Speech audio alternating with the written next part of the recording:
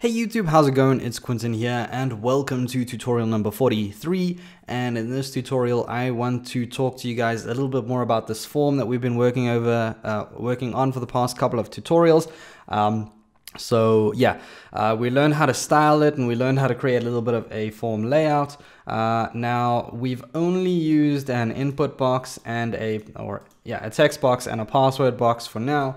So let's go ahead and add in a few more elements. So the first thing I want to do is maybe add in a text area, just obviously a bigger box that users can then enter paragraphs and paragraphs of information. So adding another element to a form once we have all of this HTML set up is quite easy. By the way, this is all the same HTML as the previous tutorial. So if you haven't watched the previous tutorial, you want to go back and watch that and then come back here and watch this one. Let's go ahead and copy this entire row. So everything from form row down to the ending form row, let's copy that and paste that down here. And now we've got an extra form row. So if I save this as is and jump back over the browser, of course, that just adds an extra row that looks exactly the same as the one above to our form. So let's change this up a little bit. And instead of using another field of password, let's add a message over here. So I'm going to change the label to message. I also want to change this for attribute to message.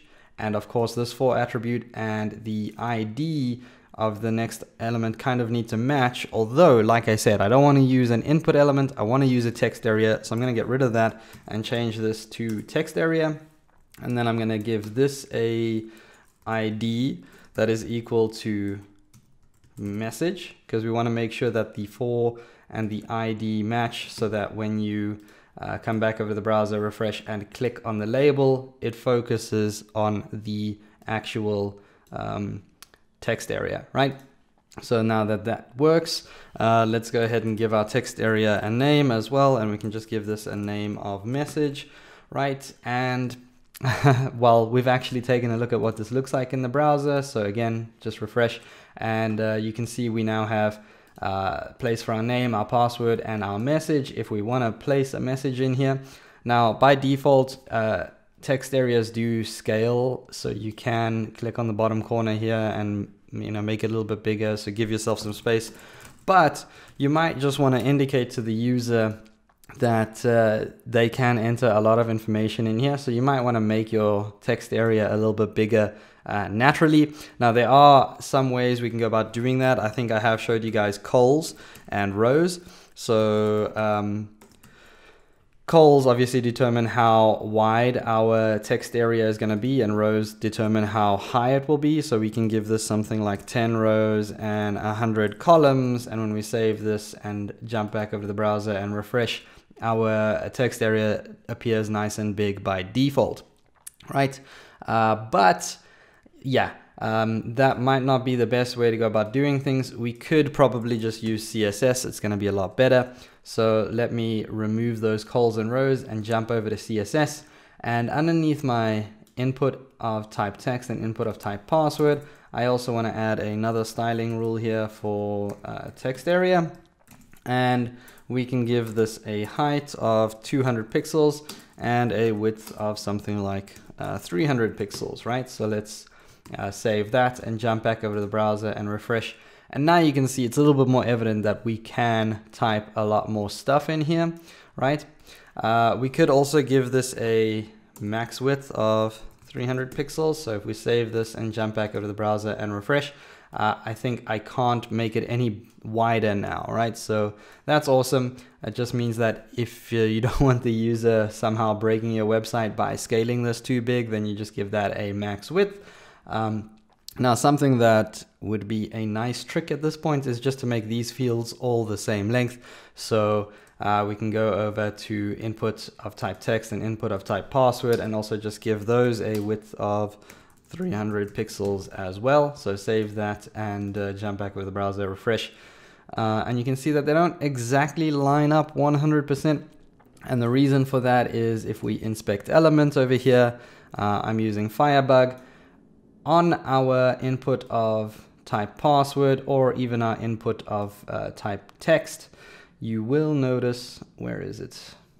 Yeah, okay, that's the input of type text. You will notice that we have a border of 3 pixels to the left and to the right, and a padding of 1 pixel to the left and 1 pixel to the right. So that adds on a few extra pixels. Whereas on our text area, if I look at that, the border is a little bit thinner. The border is 1 pixel, 1 pixel, and the padding is 1 pixel, 1 pixel. So to fix this, you might want to just, you know, add a few extra styling rules to either the text area or to the input boxes to make them look more or less the same. So I think what I'll do is jump back over to my text editor over here, and under my text area, just give this a padding of 3 pixels. Oops. And that should more or less fix the spacing issue. So now they are exactly the same width. So that's cool, right? Now something else I want to do is maybe just add a few extra elements in here. So I want to add a select box, and I also want to add in a checkbox.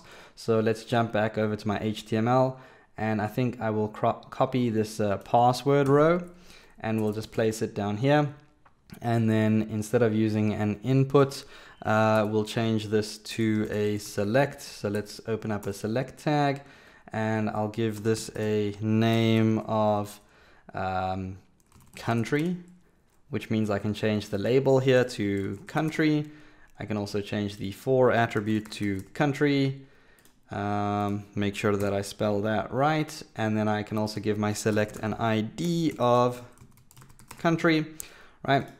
And then I can just go ahead and place in a bunch of options in here. So let's create one option for South Africa, because that's where I am. Let's create another option for India, because I have quite a lot of you guys viewing me from there. I also have quite a lot of people viewing me from the United States of America, right? It's quite a long field to put in here. But let's save this and jump back over to the browser and refresh. And you can see that now we have a select box showing up with our fields.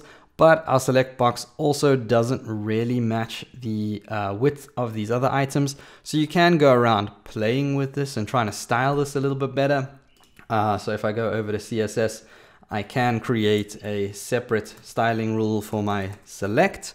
And I can give that a width of what do the others have? 300 pixels. And then a padding of 3 pixels as well. Let's take a look at what that looks like. So let's come back here and refresh. And you can see that it has been made a little bit bigger. We might also want to change that height a bit. So I think maybe set that height to 25 pixels and try and get it looking the same as the others. Yeah, so that is like that, right? Okay, interesting. So the one thing I do want to mention about select boxes and also check boxes and radio buttons and a few other elements is that they are a little bit difficult to style, because right now every browser uses a different rendering engine, and every rendering engine in every browser tends to render things a little bit differently. So if you open this exact same form up in Google Chrome, this drop-down list might look a little bit different, or the select box might look a little bit different. And there are some things that you can do to try and get them looking the same, but they will not look 100% the same all the time. So I think there are still a few rules that I can add to this select box, like I think if we take away the border, or if I set a border in here of 1 pixel solid and gray, I will change the look of this just a little bit. So now it's completely different, right? But yeah, like I said, there are just some things that don't really apply to a drop-down list like this. Just like if I were to add a checkbox in here. So maybe let's copy this row with the password in here again and just place that above the country. And I'll change the label over here to checkbox. It doesn't really have to say anything important. We can also just change the for attribute to checkbox, copy that, paste that in the type, paste that in the name, and paste that in the ID. Might be better to, you know, name this something else, because that way this one, and this one would be different, but type still remains checkbox. But yeah, anyway, let's just save this and come back here and refresh. And you can see that I now have a checkbox in my form as well. But then again, checkboxes are one of these things that, like, you can try and apply some styling rules to them, but not everything will take, because they are not, like, they are managed by different rendering engines in every browser. So if you really want them to look the same in every single browser, you actually have to make use of these things called layer masks, and that gets kind of complicated, and you kind of need to be more of an advanced user than a beginner. So yeah, let me just add in maybe a height to the checkbox. So I'll select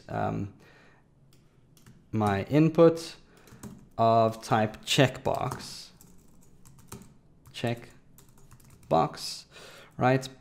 And I can give this a height of 25 pixels. And if I save this now and jump back over to the browser and refresh, you can see that the spacing that it takes up got a little bit bigger. It takes up 25 pixels, but the actual checkbox itself didn't really change. So I could add margins and paddings to all of this, but the checkbox is always going to be this tiny little block unless I use something called a layer mask. But again, like I said, that gets really, really complicated.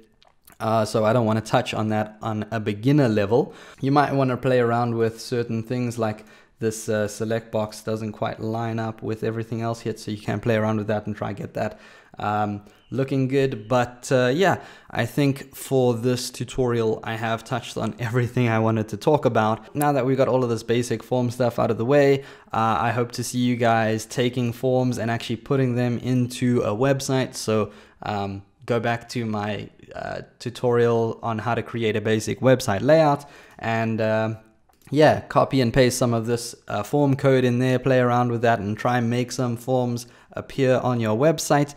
And I'll see you guys in the next video.